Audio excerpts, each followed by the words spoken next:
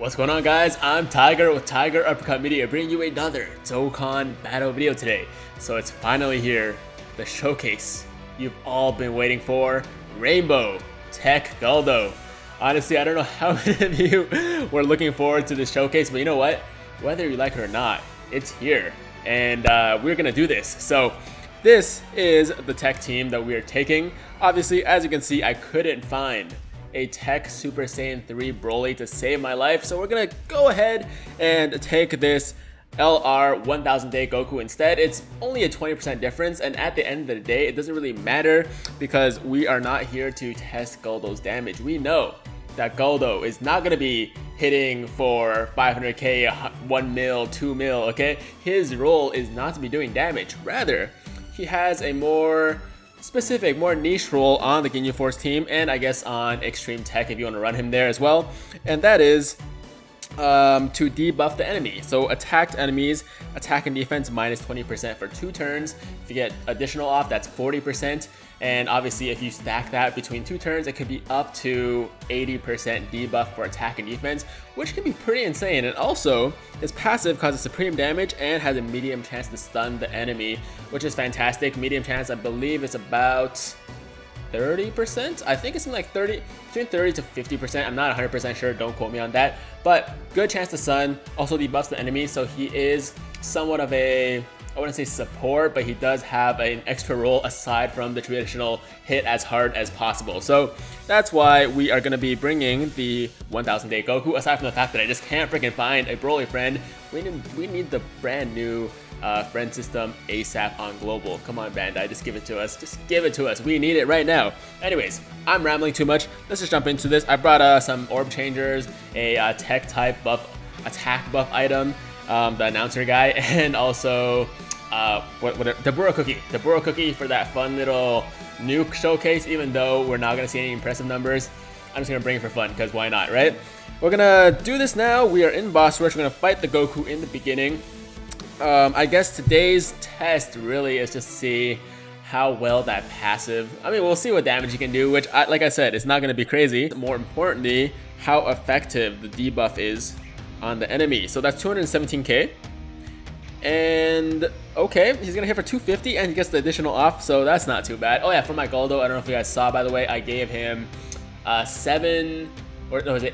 additional and 4 dodge because he's not really here to do damage, right? So the 4 additional, the 8 additional will allow him to double attack sometimes and debuff the enemy twice, and also the dodge is just there to give him a little bit more usefulness to, you know, maybe dodge once in a while and reduce the damage that the team takes.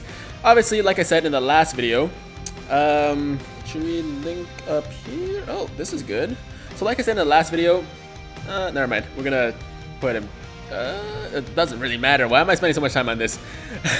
So, like I said in the last video, these Ginyu Force guys are definitely best, like optimal on the Ginyu Force team or even Namek Saga team. They don't do too well usually on, well, at least most of them don't do too well on the mono type teams, right? The Extreme Int, the Extreme TEQ, Extreme whatever. But some of them are actually solid. Guldo is not really one of those. I wouldn't really suggest running him on an Extreme. I mean, if you really want to, you can use him as a sub if you're a newer player, don't have a lot of Extreme TEQ units, but I don't think he's that good of a sub even as a solid free-to-play option. So you know, we're just having fun with him today. Like I said, I wanted to showcase all of the Ginyu Force members, which is why we're doing this today. But honestly, I would not be running him on Extreme TEQ ever if I didn't need to for this showcase. And yeah, he's not, doesn't seem to be too great. Oh, he got the dodge off though. Hey, look at that. He got the dodge off. That was super clutch. And he's gonna hit for 433k, which is actually not. Oh, and he got the stun off, guys. He got the stun off. Okay, see, there you go. There you go. I was talking some shit about Guldo, and he was like, yo, let me show you what I can do, man. So he got the stun, he got the additional, I mean, he got the dodge. Yo, that's not bad, actually. You know what, Guldo? Maybe I spoke too soon about you. So he showed out for us a little bit there. Oh, we got a text message. I don't know if you guys can see that actually because it's coming through. Anyways, don't worry about that. We got a text, but that's not important. Let's put him here, and we'll give him those orbs. By the way, for all of you who joined in on the live stream today, thank you so much. It was the stream to grind the Guldo to Rainbow. And what I've decided from today is that every single day for the rest of the week, I'm going to be doing a live stream around noon Eastern Standard Time, maybe 1 p.m. Eastern Standard Time. And the whole stream is just going to be me grinding that specific unit of the Ginyu Force to Rainbow status. And then I'll be doing the showcase at night in the afternoon. This one is a little bit late for my liking, at least. I wanted to put it up around like 6 p.m. but it's more likely from the looks of it, since it's currently 5 o'clock where I'm filming, that we will be able to get it up maybe around, let's see what Guldo can do by the way. He is going to hit for probably around 384k, and the additional, let's see how much he can tank for, because he did just debuff Goku's attack, and he tanked that for a 1.4k, which isn't too bad, honestly, not too bad at all. Alright, oh, and he got stunned again. So there's it seems like the stun is quite, you know, effective. I did want to mention, by the way, that the Turles also stuns, but I'm pretty sure that was the Guldo stun before. But Turles does stun, so it's going to be a little bit weird in the showcase where, like, the enemy is probably most likely going to be stunned because there's 2 stunners that are, you know, having a decent chance to get their passes off at the same time. Nonetheless, Guldo seems to be stunning pretty often, so that's one thing to note. Definitely one good thing to note about him. What was I saying before? What was I saying before? Something about doing the, oh yeah, the showcase, right? I wanted to get it up before 6 p.m. and I'm gonna try to stick to that schedule for the rest of the week for Ginyu, Jace, and Raccoon. But today, I was struggling with this team because I didn't have anyone with Shattering the Limit. I was like, I need someone with Shattering the Limit to make sure that Guldo gets a super attack off. Otherwise, this video is going to be, you know, not so useful if you if you never see Guldo get a super off, right? But it turns out that I had no Shattering the Limit Extreme Tech units awakened, and the only one that I could awaken was Turles, right? So I could awaken the Turles, but issue, main problem, I didn't have enough Gregory medals, and I talked about this in my stream too. I constantly, just perpetually running out of, what do you call it? Running out of Gregory medals, and there's literally nothing I can do about it. Like, you can't. I'm not gonna run the medal stage a million times to get those Gregory medals. So the only thing you can do is wait for the Baba Shop to you know, to make some available. And sometimes the Baba Shop resets, and it's not available, so I had to keep waiting, and that's why this video is late. Let's see what Guldo can do. Can he get the stun off? So I actually put the attack for Turles on the Sasami or Sashimi, whatever he's called, so that we can see who stunned who. Did he get the stun off though? I can't tell. We'll see after this turn is over. Looks like, oh yeah, Frieza's stunned. Look at that. Okay, so Frieza was attacked by the Guldo, so that was definitely a Guldo stun, and Sashimi's dead, so so it looks like we can't tell if Turles stunned, which doesn't really matter. We're not here to showcase blah blah blah blah blah blah. Words are really hard. But yeah, we haven't. It doesn't matter because we're not here to showcase the Turles. We are here to showcase the Guldo, who is showing out. He's proving me wrong with that stun, getting a lot of stuns off over and over again. Looks like that medium chance might be a little bit higher than I thought. Is it 50%, guys? I don't really know. I'm gonna have to go look it up after, but I'm not gonna do it during the filming. It looks like it is a decent chance though. It's kind of weird. Like, some units seem to benefit more from specific traits than others. For example, I feel like certain units like TEQ Vegito Blue, not TEQ Vegito Blue, LR Vegito Blue, this STR one, he seems to be critting a lot more than average versus like even other units with level 20 critical. So to me, it feels like he benefits more from the critical. I know this could all be just like conspiracy theories and, like, you know, no credence to any of it, but that's what it feels like to me, at least. Did Guldo just stun Sorbet as well? That's Sorbet, right? Pretty sure he's Sorbet. Yeah, I'm pretty sure that's Sorbet. But that's a lot of stuns, guys. That's a lot of stuns. Unless it was Turles. I didn't pay attention there. I was talking. But it looks like Turles is stunning a lot. So it leads me to think that maybe, you know, maybe this... Oh, did I say Turles or Guldo? It looks like Guldo is stunning a lot. So maybe it looks like his medium chance to stun is higher than other people's medium chance to stun. I don't know, guys. At the end of the day, some people are just going to be purists. They're going to be like, hey, it is what it says. Okay, if it's 40%, it's 40%. If it's 30%, it's 30%, and that's it. That's all there is to talk about. There's no conspiracy theory here. And some other people might you know, kind of lend credence to what I'm saying. They'll be like, hey man, like I feel you. I feel like maybe you know, certain units will get more out of like crits and additionals and dodge and all those things. Hey, we got a Dokkan attack off with our Guldo. Let's see what this guy can do here. Boom, boom, boom, boom, boom, boom. Yes, okay, we got it. I always get nervous when I do this in showcases, because I'm like, if I miss, you know, it's not gonna be as, you know, optimal in terms of damage output. And I'm also nervous in the video because okay, 459k, all right. And oh man, I didn't check if Guldo got the stun off now, so it could have been Guldo or Turles. But anyways, I think we can see that Guldo does stun quite often, even though we have the Turles there.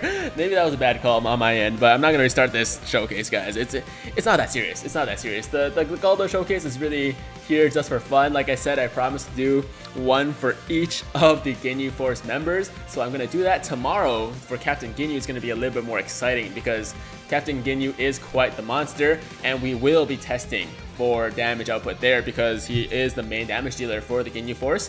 And also, he's just like a solid unit. Like his passive is actually really solid. I'm gonna be rainbowing that guy ASAP on my stream. Make sure you tune in tomorrow as well if you haven't. Or I mean, if you did today, then, you know, make sure you tune in. If you didn't today, then try your best to tune in for tomorrow's stream. Like I said, around 12, like noon Eastern Standard Time, possibly a little bit later, 1 p.m. maybe, depending on what time I have. I'll let you guys know in the community chat, and also, or like a community post, you know what I mean? Like the community post you see on your phone or on Instagram, or probably both. So if you want to follow me on Instagram at Tiger Uppercut Media, feel free to do so, and you will also be updated there. I also just post other stuff too, like other fun things. By the way, I just noticed that the Guldo is actually doing quite a bit more damage than the Turles. The Turles gets a 60% attack buff on his passive for 7 turns. So I don't think that 7 turns has passed yet. Maybe has, I don't know. I don't know at this point, but the point is, Guldo at least is doing more damage than my Turles, right? And the Turles is a summonable unit, I believe, while the Guldo is a free-to-play unit. So maybe I was wrong. Oh, at the same time, the Guldo is at the SA10. Yeah, you're right. No, Tiger, you're right. Yeah, okay, so I just convinced myself out of what I was saying. Essentially, Guldo is at SA10. If the Turles was at SA10, he would do way more damage than the Guldo, so forget what I said there. Forget what I said. We're just having fun here, guys. We're just having fun. It's okay.